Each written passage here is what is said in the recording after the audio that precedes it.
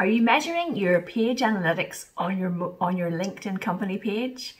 This tutorial today is going to show you how to dive into those analytics, what they mean, what's the difference between all of them, and which ones should you really be keeping an eye on. My name is Louise Brogan. I am the host of LinkedIn with Louise, and you're very welcome to my YouTube channel. Make sure you hit subscribe so you don't miss any of the weekly tips, videos, and live content that I'm bringing here to help you to raise your visibility on LinkedIn and win business. Let's get stuck in. How to check your LinkedIn company page analytics.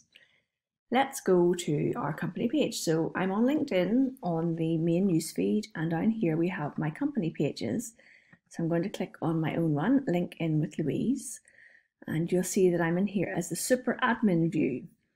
So first of all, there's a little brief summary of your analytics here down the left hand side. So we've got 51 unique visitors, the number of new followers, the number of post impressions, and the number of custom button clicks, which is actually probably the most interesting one to me here.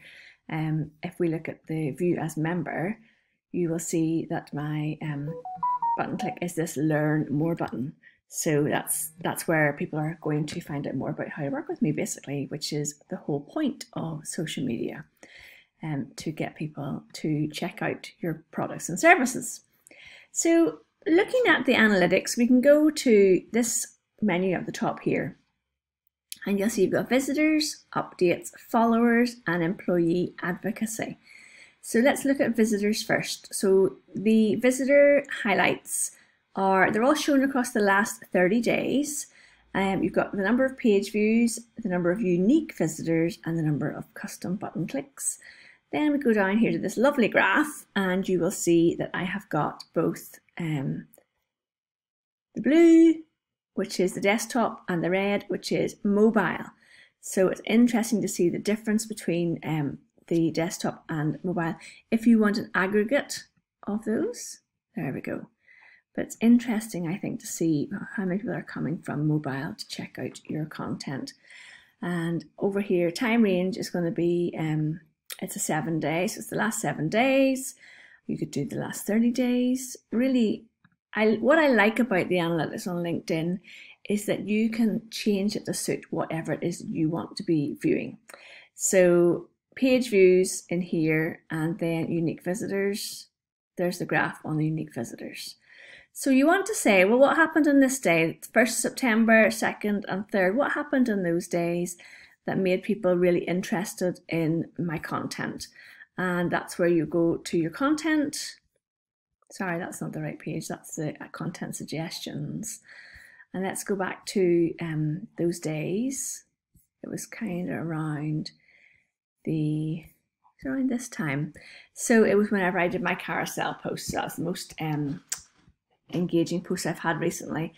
You can also check statistics on each individual post as well. So it tells you the number of impressions, number of reactions, the click-through rate, engagement rate, comments, shares, and clicks. So you want to keep an eye on these analytics, and we'll go to updates specifically. Will show us updates are your posts on your company page, folks. So the number of reactions, the number of comments, and the number of shares in the last 30 days. And we really want this to be running along the terms of how much effort and time have you spent trying to raise the engagement with your company page recently, and is it reflected in what's happening on your graphs in here. Down here you have the engagement by specific posts, and it's showing me over the last, so I could divide it the last 6 months. You can see more information there. So just looking through, really you want to see, you've got the date it was created, the number of impressions, the click-through rate, the reactions, comments, shares, follows, and the engagement rate. So very interesting reading. If there was a post that was doing really well in there that you wanted to boost, you literally go in here and click on boost. Boosting a post is using paid advertising. if I click on that just to show you, this is going to take you through how to boost your post, and you're going to select who to boost it to. We're not going to go into that in today's video. We're looking just at the analytics on the company page. So we'll go back here, and so other things to look at in updates are, this is the metrics can be changed. So this is the number of impressions, unique impressions, the number of clicks, massive increase on this day. Reactions, yeah. So look at where you're getting little spikes and go and look at that content and see what's creating the more engagement on your posts, okay?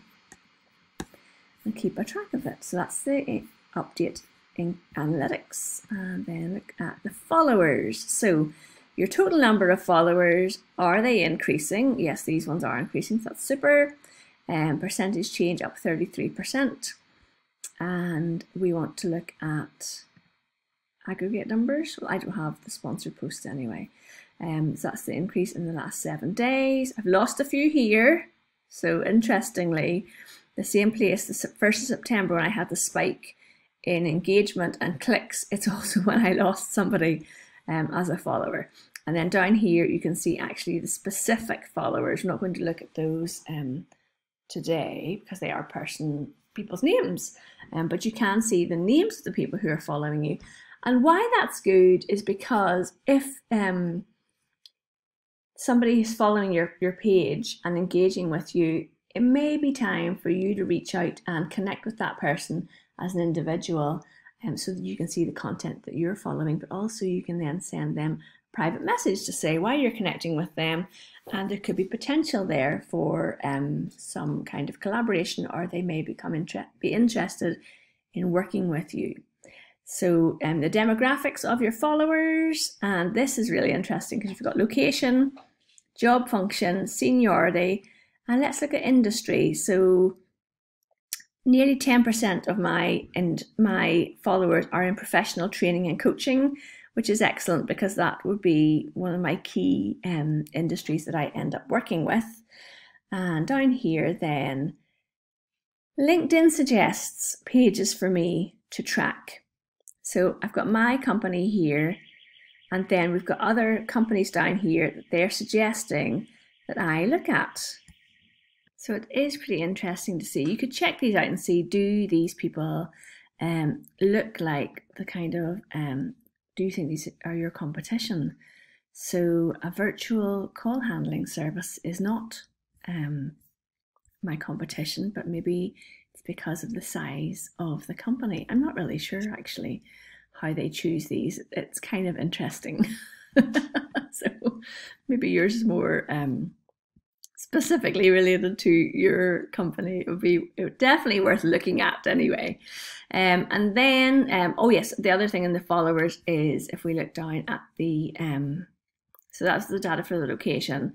So what about the data for seniority? Are these the level of people that you want to be engaging with? Do you want more directors and owners following you, more C-suite? This varies for every single company. I work with a lot of small businesses, and that is reflected in here with the 2 to 10 and the 11 to 50 being my largest audience in here. Okay, and let's have a look at the following. Last one is employee advocacy. So this really applies to people who have got a team who are working with them, or you have employees. I do not. So this would be if you have a team of 3 or 4 and they are engaged with your company page, you can encourage those employees to share your content out into the newsfeed, and then this will give you the metrics, basically telling you which of these employees are getting the most reach for you. And that the reason to do this is not for spying on your employees, but it is actually to do with if there's somebody who seems to be really getting a lot of impact and building a lot of interest around your company page, maybe it's time to think about bringing that person in as part of your strategy for raising the company's profile on LinkedIn. So hopefully you found this little walkthrough on the analytics helpful. You can also check the analytics, as I said, on each individual post. Just at the bottom, you just go and click on the show stats, and that's where you get that information from as well. All right, any questions, please do put them in the chat below. And if you have not yet, then please do hit subscribe and hit the bell so you don't miss the next mini tutorial that I share here on LinkedIn with Louise. If you have got questions that you would like answers to, then again, put those in the community tab and I will look at creating a tutorial to help you with that.